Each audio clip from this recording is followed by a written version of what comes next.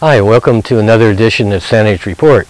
My name is Ed Johnson, and today we're going to check out the backyard of Bill Morgan, otherwise known as the Geritol Gardener, who has transformed his small urban backyard into a amazing vegetable garden which serves him and his wife 12 months out of the year. And he's grown some very unusual varieties and has quite a bit of knowledge in the gardening field. So I've asked him a lot of questions, and so I hope we both learn a lot from this experience. So follow me and we'll go see what Bill is up to today. Hey Bill, how are you? Good morning, you're Ed Johnson? That's me, yeah. Welcome to our garden. Yeah, thank you very much. Let's have a look and see what you've been doing here. You see, this is just a normal lot that people would normally have a lawn here and a badminton set or something. Bill has turned this into quite a collection of vegetables, and let's go have a look and see what he's been doing here. It's August right now, by the way, so it's right in the middle of harvest season, and I think we have raspberries to look at. So let's go see what you... Wonderful. Okay, what kind of raspberries do we have here, Bill? This is a Tulamane red raspberry. It's probably the best raspberry, hardest to grow. Why is that? Because of the susceptibility to root rot. It's a fungal disease of the soil that kills the plant. Can you avoid that by not watering, keeping the ground dry? Somewhat, but it's probably best to put them in raised beds up at least 1.5 to 2 feet. You could also add a surface drain underneath, which would help take the water away. And you prune these or cut them down? What do you do? Well, these are just at the end of their growing season now, so the old canes will come out, and the new canes, which you can see here, is next year's fruit. That will be tied up and be next year's crop. As you can see, they're a huge raspberry, very large, very sweet. And how? So you've got what, 12 feet? This is about 16 feet. 16, and it produces enough raspberries for us for winter usage throughout the winter, and for neighbors and people that like raspberries. Yeah, the advantage here, I guess you can pick them when they're exactly ripe. Exactly. Yeah. You don't have to, like commercial places have to pick the whole thing at once. That's right. And you wind up with some good and some not so good. I know that's the trouble with strawberries when you buy them. Exactly. Well, let's see what else you've got here. Okay, this one here is the fall gold raspberry, and it produces on new wood. So it hasn't produced yet? No, as you can see up here, the blossoms are just starting, and it'll produce in September, October. A very nice berry. You can double crop it by leaving it standing after it's fruited, or you can cut it down and it'll fruit next year in the fall. Are they red or yellow? They're yellow, gold. Of course. Yes. And I have some information up there that I'll give you regarding this berry. It's a very, very good berry. So this one's easier to grow than this one? Yes, much. And it's hardy to the prairies for minus 40 degrees. Oh, really? Yes. So what do you do at the end of the season? Do you cut it back? I cut it back because we have the red raspberries here for the June, July crop. Yes. Okay. Let's go see what else you've got around there and see some other berries over here. Okay. So look at the size of these berries. Yes, this is called a young berry. Not too well known, but developed in Louisiana in 1905 by B.M. Young, and it was a blackberry loganberry cross, and it's very almost ready to go. Yeah, it's ripe when it just falls in your hand. Yeah. Huge, beautiful berry.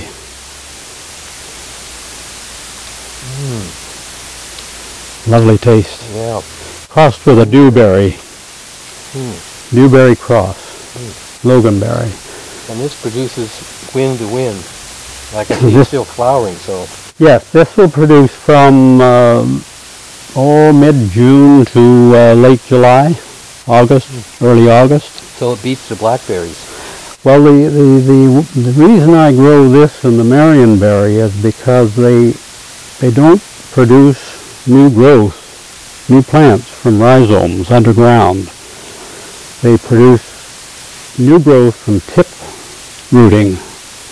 So that way you eliminate a lot of your new growth coming up all over your garden. Mm-hmm. Well, I see some stretching out there, so what do you do with those? So those are put in the bed and pegged down. That's your next year's growth. Mm-hmm. So they'll be left on the ground for the winter, and the tip will start new plants. Mm-hmm. So then you can give them away or whatever. Mm-hmm. Then they're wound up onto the structure for fruiting season. Mm-hmm. Now speaking of the structure, you've got this netting here all over, I guess for a good reason. Yes, it keeps the birds out and the unwanted people that want to eat all your berries. Is that why the shotgun's by the door? Right. And down further, you'll see the one of the most popular berries here is the Marionberry. This is the Marionberry, one of the most popular, developed in Marion County, Oregon, about 1956. Beautiful berry for cutting, for fruit. Well, I get to try this one too. Yes, it's a lovely berry. Very good for cooking, jams, jellies, pies. Excellent. Lovely berry. And it again produces in June, July, and early August. Now the frame that you put them on, I noticed is some heavy wire, and maybe you can explain that. Yes, I use the T-posts, which are available at most of your local stores in the area.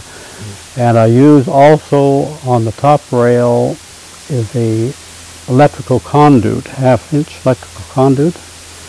And then the wires between them are ordinary clothesline wire. Oh, really? So.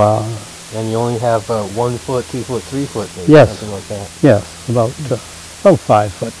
You can put them higher, but then you got to pick higher, so yeah, easier to use it this way. Yeah. So we have asparagus here, I notice, and I've always had trouble growing asparagus. How do you do it? Well, it's a difficult one to start. Sometimes the plants aren't too great when you get them. It's just a hit and miss type of thing. But once you get them going, they're pretty hard to kill.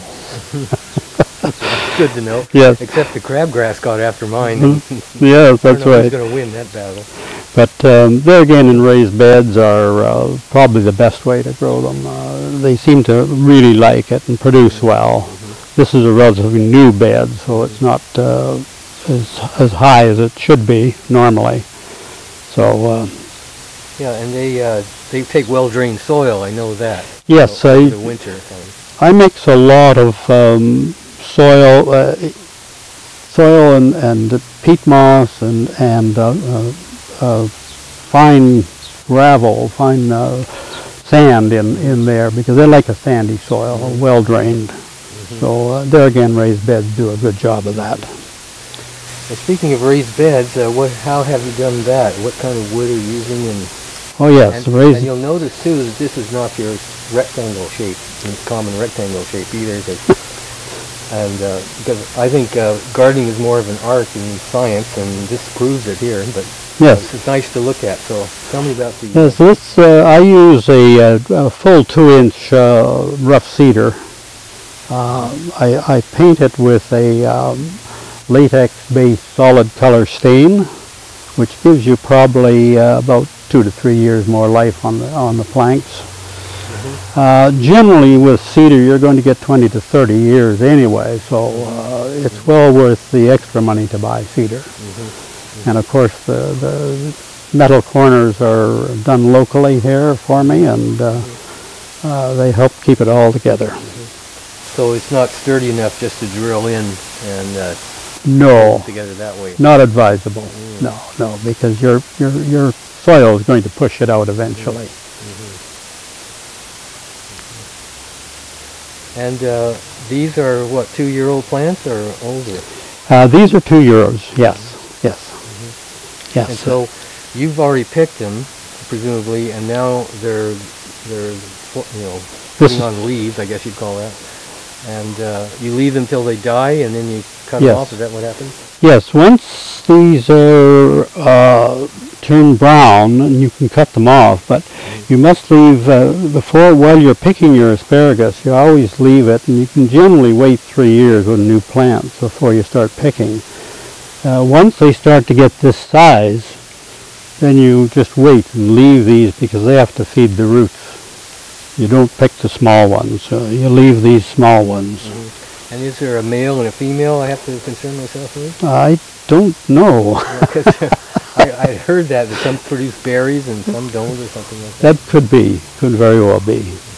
So some that come up are really fat, so you can eat those. Yes. And little skinny ones you should leave them. Yes. Okay, got it. So we have some funny-looking onions here. What's the story on these, Bill? Well, these I gambled and tried an experiment here with Walla Walla onions. I planted them in October, and to see if they would come through the winter and produce in July. But some are okay and some are not, so it's just a gamble. Well, that's really what gardening's all about, isn't it? That's right. People think you know everything, but every year is a different challenge. That's right. And you never know what's going to happen. So. And it always pays to keep trying new things. Yeah, it does. Yeah, that's what makes it interesting. Yes. Yeah. So, and over here, we've got the successful onion patch. That's right. That's this year's planting of Walla Walla sweet onions and Kelsey sweet onions, which are beautiful, beautiful things. Huge. They weigh pounds. You enter them in the fair at all? No, I have entered before in other years, but I haven't recently. Yes. Yeah. And behind us here, I guess, are the peas. And what kind of peas are you growing here? We grow snap peas only. There's a lot of varieties of them, and I plant them 5 times a year. This is the 3rd planting right here, and this being the 2nd behind me. The 1st is all over, and the 4th planting is down there. I might not get 5 because of the year this was, a short year. So. Well, we hope for a long fall. Yes. And the peas, the name of the peas are Cascadia and Sugar Lace 2. And these were sugar snap peas? Snap peas, yeah. Sugar snap is another variety. Okay. But their snap is their brand name, is what they are. And let me see if I get this. I don't know if I've got this straight now. Snap peas get big and you eat them. Eat the whole pod? Eat the whole pod like that. Yes. I don't know if you can see this, but we can find one here for you. Yeah. So you eat the whole pod. Yes, you take the string out down the center, and you eat the whole pod. Okay. Now, that way you don't waste any shelling peas, you waste the pod. Yeah, that's a good idea, because I've been sitting around shelling these. Yes. They taste great, but you'll only do it once. That's right. So these are snap peas, so how do they differ from sugar snap peas? Well, sugar snap is the same thing, only it's just a variety, sugar. And it grows to about 6 feet high, or 7 feet, so it's not advisable unless you have a ladder. And like peas. Yeah. Well, I grow these ones that stay flat, and that's when you eat the whole thing. So how are they different from what you're growing? Well, they're another form of a snap pea, only they're a flat variety. So there's many different varieties, and as opposed to a snow pea, they're very, very close to a snow pea. So then we got 3 kinds now. Sugar, snap, snap, and snow. Now I'm thoroughly confused. That's right. Anyway, let's have a look at the tomatoes here. Yes. I've never seen so many flowers on a tomato plant. What are you doing here? This particular tomato is one of my favorites. It's called Ildi, and it produces 50, 60, 70, 80 tomatoes on one little stalk which of course are multi-stalks on the plant, but they're a salad tomato, a little yellow salad tomato, and extremely sweet. Very good. ILDI, I see. ILDI. Yep, that's one of the ones that I grow. Great. Are they late this year? They are somewhat late, yes, because of the late start in the spring, like everything else. Yes. So, and I've noticed you've got a different kind of scaffolding here that goes quite high. What's the story up here? Yes, up here, this being an indeterminate, all of these being indeterminate tomatoes, they keep growing until you cut them. What I'll do is I'll run this along that first level until it's time to not grow anymore, and then cut it off. And then on the top level, when the late blight comes around late September or early September, you cover this over with plastic so as to keep the moisture off. Yet the air can circulate Yes. through the tin. Yes. That way you get your crop of tomatoes that you would normally lose. I know. One year I lost them all to blight because they get on one plant and they just travel. The whole through thing. rest of them. Yes, the whole thing goes. Yes. Okay. So there are many varieties there, and there's I mainly keep my seeds so that I keep them going. There's a lot you can't buy anymore, like Santa Fe grape.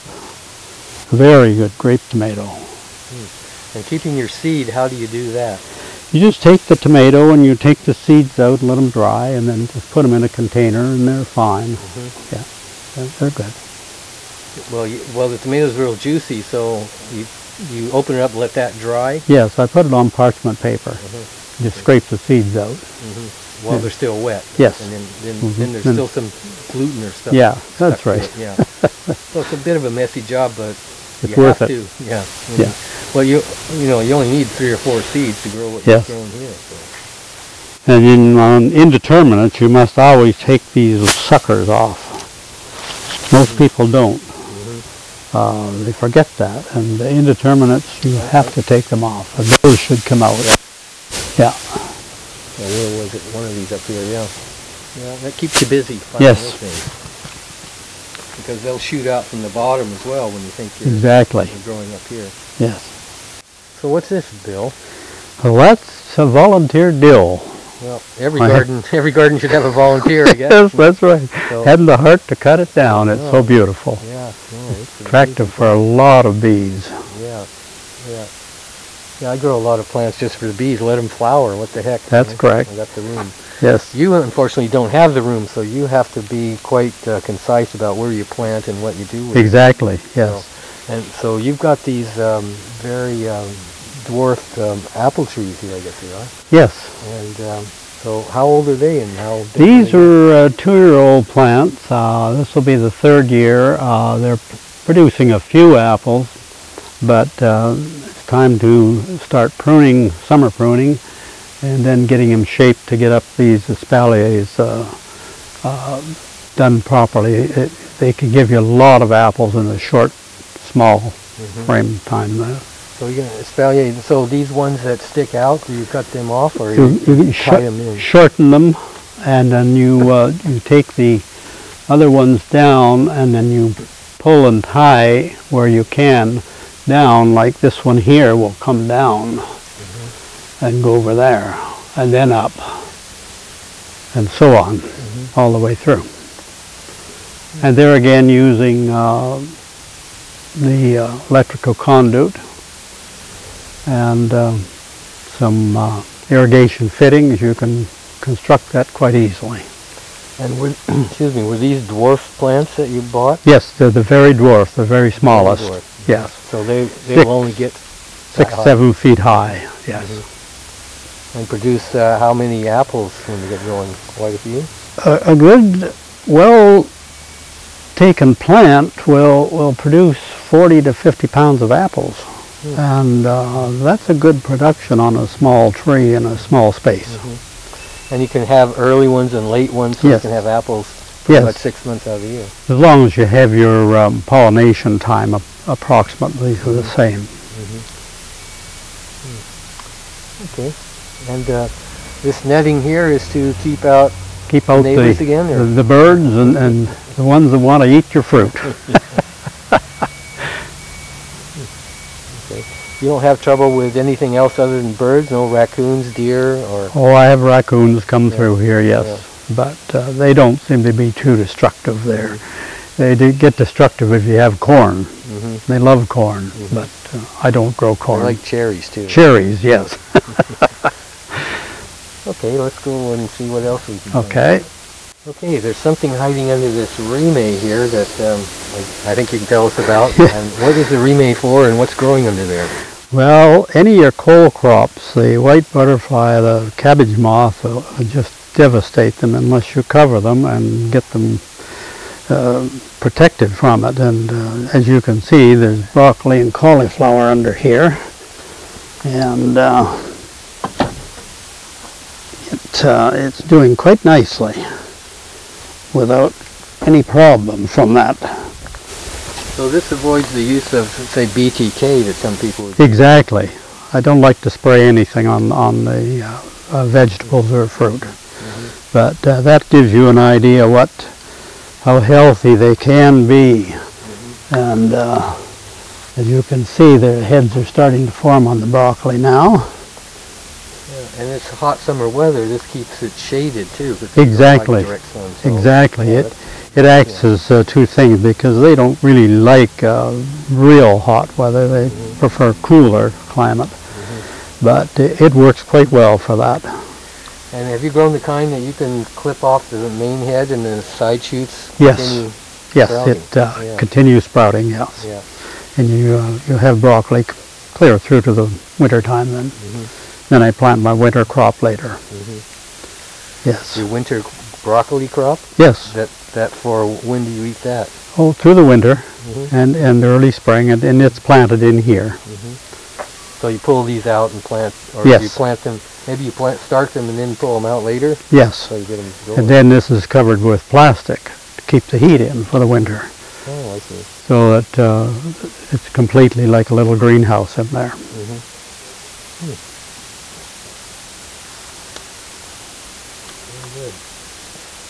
And beyond that, we have beets, and we have cucumbers, and more broccoli down there, and cauliflower.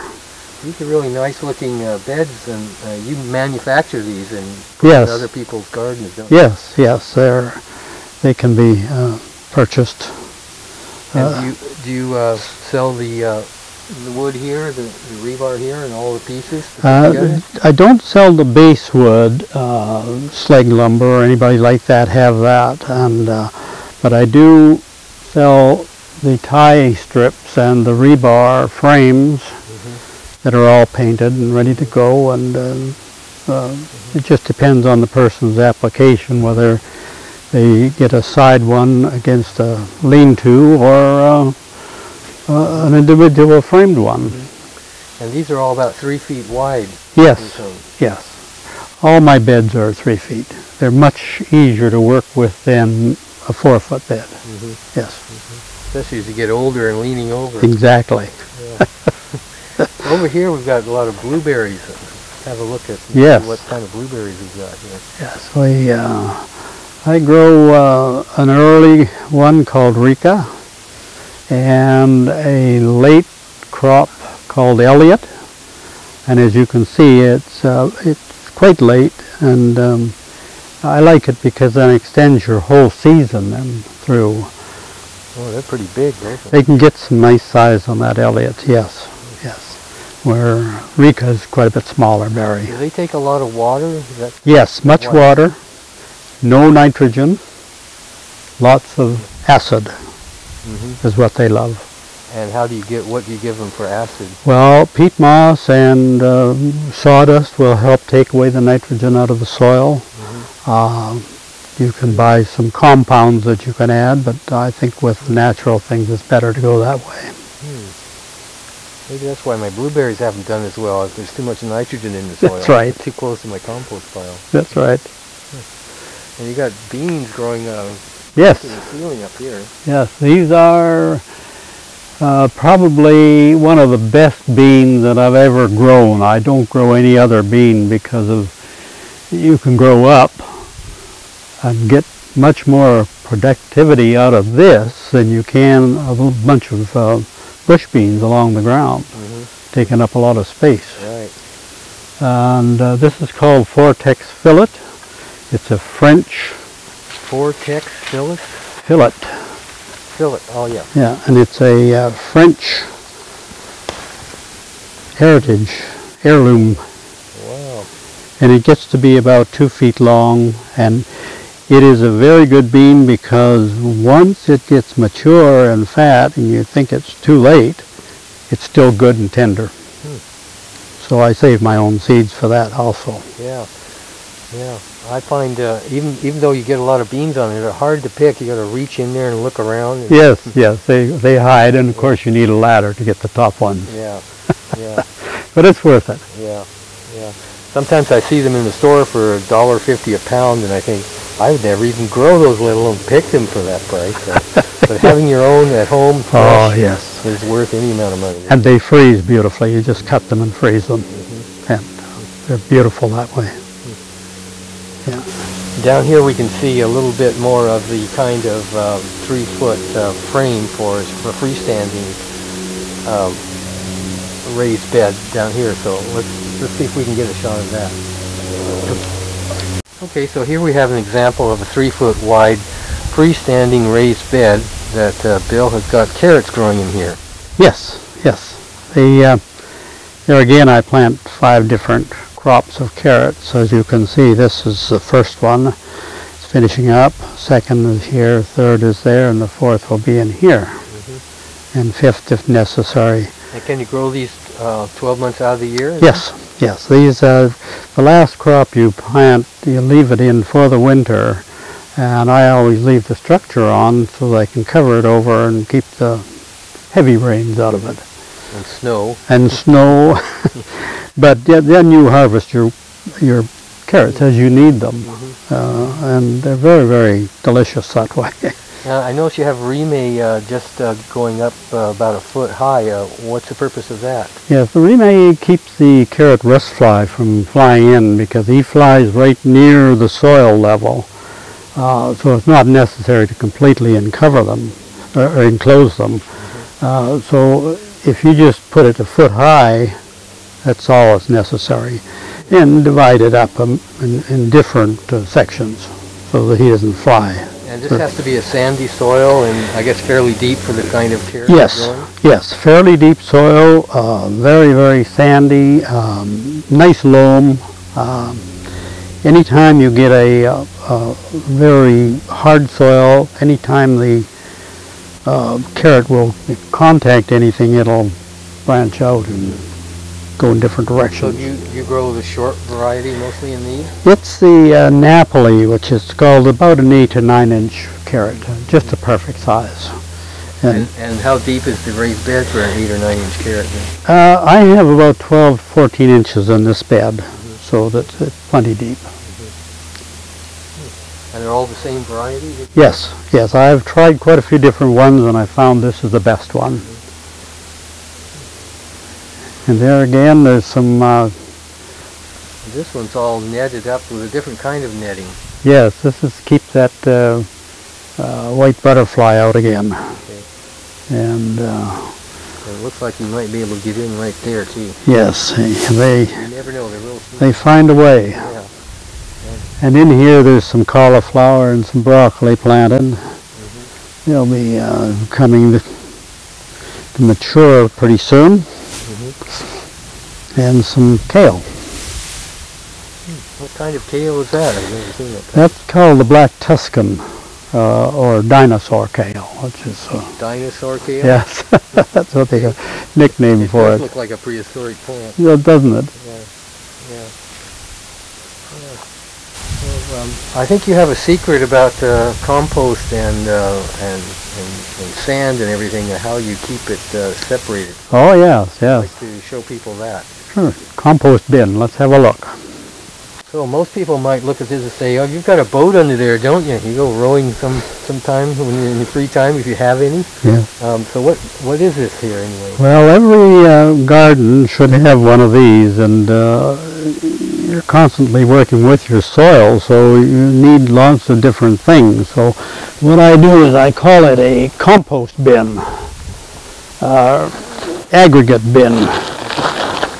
And in there's different soils and sea soil, and ordinary potting soil and bark mulch and 3 types of sand, grades of sand, some pebbles, some rocks, some drain rock, and so on. Sawdust, and it saves you going out every time and running out and getting a yard or so of it, or a bucket or 2 of it when you need it. Do you buy it by the large bag then? I buy it by the bulk, yes. I have a small truck and I just bring in what I need, and then the rest, the balance, goes in here. In the back of a pickup? Yes. Okay. Yes. Yes, it's very useful. Okay. Well, let's go have a look at the greenhouse and see where everything starts. Okay.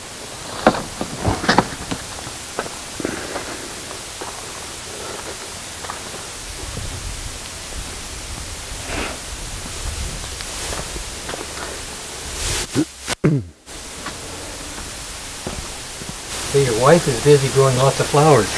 Yes, she does all the flowers, yeah. So here in the greenhouse, it's just a simple little lean-to greenhouse that you've managed to use the space very well.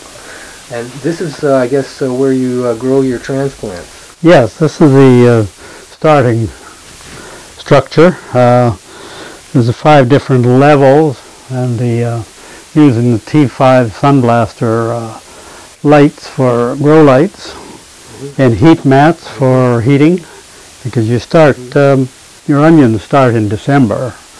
You sow them in December. So you have to get the heat on them. The light, once they come up, they need 14 hours of light a day. All your seedlings do. And this keeps them from getting spindly, this light here, this is very strong light? Yes. This fluorescent lights normal fluorescent lights may not be enough. No. You must keep this down within 2 inches of the top of a seedling. As you can see here, if a seedling was there, you would have to bring this down just above there. So it's adjustable, that you can lower or raise it. And then when they get too high, I just transfer them over to the other side where I got a little more height in my lights. Oh yeah, and so you're over to fluorescence here after that. Well, no, that's a Sunblaster also. That's a T8. Oh, okay. These are the smallest and the most efficient one, other than that one. Yeah. So is this whole place full in the springtime? Yes, you can't move in here. Yes, it's very, very efficient. Even more over here. Yes, there's 1, 2, 3 layers there, or 3 tiers. It's amazing that you have room to plant all these transplants. Yes. And these tomatoes in limbo here? These tomatoes are ones I'm trying to, I got the seed late for them, and I'm trying to keep them in the greenhouse so that I can find out what kind of tomato they are. I've never known this one before, so I'm trying to see it in order to assess what kind of, if it's worth growing, and so on. So you'll try the tomato? Yes, I'll keep them in the greenhouse until they fruit. One thing we didn't discuss, Bill, was I noticed that everything is just sticky to and clean and no weeds growing anywhere. And I know you probably prepared this for us before we came, but you do have a lot of paving stones here, and that seems to keep you're not walking on any gravel, you're not walking in any dirt. So what was that like to put that in, and how did you do that? Well, this was a major project. My wife and I hauled all the paving stones and laid them all. And of course underneath them is the landscape fabric, which prevents any weeds from growing, but they still seem to grow in between the paving stones occasionally, so you just pull them out after it rains, so it's quite easy. So you put sand down and then the paving. And then Do you put grout in between the? No. Just a fine sand. Yes, just swept in, and that keeps them well. And the reason for the paving stones is in the winter time, there's no grass or muck to get into. You can walk out to the compost bin, which is at the back, and back and forth, and fine, and do anything in your garden that you want to do. The other nice thing about paving stones is, and most people don't realize this, and we come across it simply by accident after putting them in, during the evening, after the sun goes down, everything cools off. But the sun being out on those paving stones all day, they heat, and they heat all night. So your garden grows all night, especially in raised beds. So that was a plus. Yeah, added benefit. The paving stones aren't cheap. So no, they aren't. Yeah. So, that's good. But well worth the investment, I think. So you, where the raised beds are, did you excavate any dirt to put them in there and add dirt? No, we left the some of the original soil is under each bed, and it was good soil, but clay base. So you, any time that you go on top of clay base, you should work with your soil and build it, and compost, mushroom manure, lots of organic material, and soils generally will take quite a while. It's taken us 10 years, 12 years to build good soil. And then you add your sand, depending on what you want, how porous you want your soil to be, and so on. And you had an organic fertilizer too that you used. Oh yes. I use the organic fertilizer because I find that it's far superior to anything that's chemical. There's a couple produced locally. Integrity Sales have a good one. Borden's Mercantile has another good one. So that's a must. And one application per plant per growing season is all you need with that. And it's very, very good.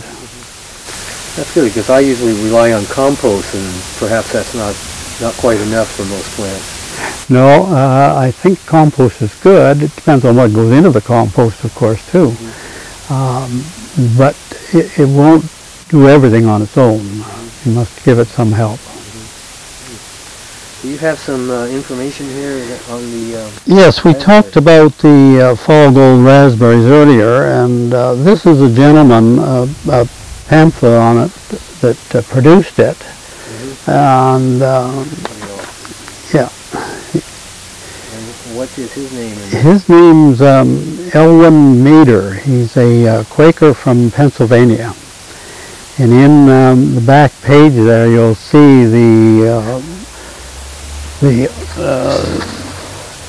I've highlighted the area where he's talked about the fall gold raspberry. You could read that if you like. He crossed a wild berry he found in the Korean mountains, for example, with Taylor red raspberry, later crossing its offspring with the sister of the fall red raspberry. Maeder's complicated breeding program ultimately produced what he calls the sweetest raspberry grown. Fall gold. Bearing from July through late October, fall gold survives -25 degrees Fahrenheit, producing its large golden fruit on the ends of new canes. That sounds like the perfect raspberry for here. It's beautiful. It's a lovely raspberry. And also here is... you freeze that and eat it all year round. Yes, we generally eat them. We don't freeze them too much. The red raspberry we freeze. Now, having said that... is that because they're better fresh, or they don't freeze well? They don't freeze as well as the red raspberry, I find. So we've gone with, meaning we eat most of those in the autumn, and freeze the telemine, the big red raspberry, because it freezes well. And this pamphlet here is a rundown on the production and the breeding programs of Oregon's raspberries and blackberries. Very informative. this will talk about the Marionberry. It talks about the Marionberry, the Youngberry, and many, many others that are in there. The Youngberry, of course, is your first one in your first page, I believe. That one? Yeah, which you tasted. Yeah, that was a big black. That Youngberry. Is that in there? That's no, it's a Logan. Youngberry. So there used to be a lot of Loganberries grown here on the peninsula. Yes. And yes. Would the Youngberry have been a better one for them to grow, or? The Logan was mainly used for jams, jellies, and wines, basically. And as far as a fresh eating berry, it wasn't too popular. More insofar as a breeding program, it became more popular. But so the Youngberry is a better eating berry. yes, yes, and it's crossed with a dewberry, and there again, Marionberry is one of the most popular in the Northwest. And on your last page, you'll find the breeding charts of most of your berries. That reminds me, when I was over on the other side of the water there, I came across a cascade berry, which was delicious, and I've never seen it on this chart or seen it since. Is there a Youngberry by another name, perhaps? No, it could be. It could be bred later than this information was given out. I'm not familiar with a cascade, but I've heard the name, so it's out there somewhere, and it's I don't know its origin. Yeah. So if anybody has one, we'd like to hear about it. Yes, yes. Oh, that's really great. So so how many years has it taken you to get to this point? We built the home in 1992, and we started on the garden from the east side about 1993, and finished up about 4 or 5 years later in the west side, and that was how long it took to do it, and from there it's just been growing. So really, we're looking at 4 or 5, 6 years worth of effort right here. Yes. So that's not very long to produce what you've done here. No, no. I lived in a house for 10 years before I started seeing results of any kind. Yes. So yeah, you've been really successful. So how easy is it that you find other people and get them started to do what you've done or something similar? Well, I hope that a lot of people take up gardening, because we live in one of the best climates in all of Canada for growing fruits and vegetables, right here.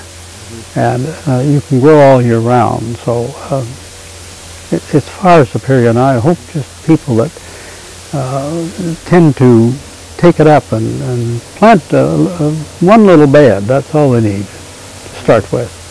Then when they catch on, they'll want to plant more. I think when they taste something that Yes. comes out of the garden, they'll go, Yes, I never realized tomatoes taste like this. exactly. Because all Yeah. through the winter you buy tomatoes that were grown in a greenhouse, and Yes. they're tasteless, really.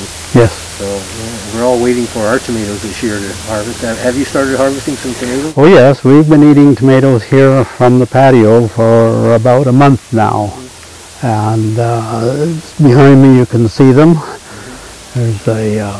Those are the determinate types. these are determinates, As yes. opposed to the indeterminate. You do not take the center growth out between the leaf and the stem. And are they always the smaller tomatoes?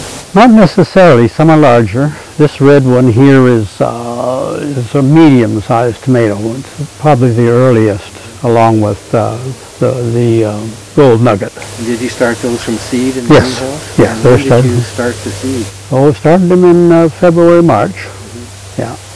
And then graduated them out, keep them warm, and So you have to, so they're in there, and you have to acclimatize them to the outdoors. So how Yes. how do you well, you do it harden. at night or something? Yes, you harden them off, and the first nights that are cold, you can take them back into the greenhouse. But then, as it gets a little bit better, you can cover them with rime or plastic or something like that, or put them in one of your raised beds at night. Cover them, open it up in the daytime, and then they get hardened off, and then they're ready for planting out in June. Well, that's great. I think you beat me and my neighbor for early tomatoes. Yes, yes. So there's a lot to learn here. Yes. Well, thank you very much for your time and showing us your garden. I really appreciate that. You're welcome. And I hope other people are as enthusiastic as I am about growing your own vegetables in your own place, because it's a lot of fun and it's fairly very easy. You know? And you can make a fairly good garden out of it. And when you plant your own things and you harvest them and you prepare them in the kitchen, you'll find that not only does it taste good, but it's a heck of a lot cheaper than buying it in the store. So, exactly. So I hope you like this little interview, and we hope to do more with similar people who are growing things in the backyard, because I really think that's the future of our food supply, and as it pertains to food security issues. So thanks very much for watching.